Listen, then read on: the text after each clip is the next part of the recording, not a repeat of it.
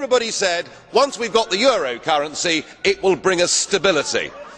Well, I would suggest a decade on, what it has brought is chaos, discord and misery for millions. That economic and monetary union will not last. And I'm not surprised, because it never was an optimal currency zone. One interest rate could never fit all these different countries. As German economists at the time said, should never have joined the euro, have taken away from them the ability through the ballot box to determine their own futures, then I'm afraid that violence becomes the only logical alternative. What you've done with this euro is you have trapped people in an economic prison, trapped inside the economic prison of the euro. Mr Barroso, you said earlier we will stick to our course, and that means millions of people in Europe will be put through pain as you attempt to keep together this disastrous project that is the euro. It will fall to pieces, of that there can be no doubt. And now we have the situation in Ireland. Now I know that the stupidity and greed of Irish politicians has a lot to do with this. They should never ever have joined the euro. They suffered with low interest. Wren here said they had to agree their budget first before they'd be allowed to have a general election. Just who the hell do you think you people are?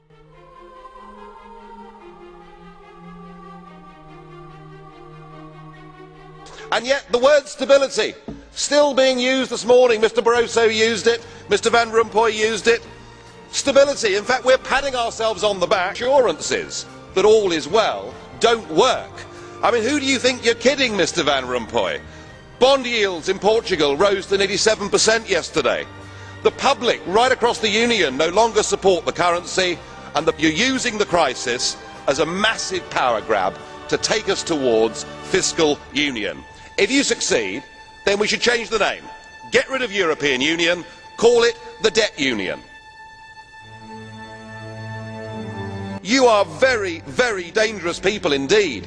Your obsession with creating this euro state means that you're happy to destroy democracy. You appear to be happy for millions and millions of people to be unemployed and to be poor. Untold millions must suffer so that your euro dream can continue. Well, it won't work, because it's Portugal next. With their debt levels of 325% of GDP, they're the next ones on the list, and after that I suspect it'll be Spain. And the bailout for Spain would be 7 times the size of Ireland, and at that moment all of the bailout money has gone. There won't be any more. Come in, number 3, your time is up. Portuguese bond yields on Monday hit 7.6%. You know that yourself. It was only at 7%, of course, when it got there, that Ireland had to be bailed out. 2010 will be remembered as the year when the flaws, the deep flaws in the euro project were exposed, and when the public in Europe woke up to the sheer stupidity of their leaders. And so here we have, it's like watching a slow motion car crash. All centralised EU plans fail. Just look at the disastrous, ruinous common fisheries policy. It's be one thing or the other. It's either a full EU state that controls everything, or it is disintegration and back to national control. Sir, I'm not a representative. We haven't voted for you and we can't remove you. So I think with this direct tax you actually made a mistake. Because what this euro is all about, it's about a political class imposing its will upon the peoples of Europe. Remember, only 2 countries had a referendum on the euro, Denmark and Sweden, and both of them said no. The common denominator with this Commission is the sheer number of them that were communists or were very close to communism. Mr Barroso himself was a Maoist.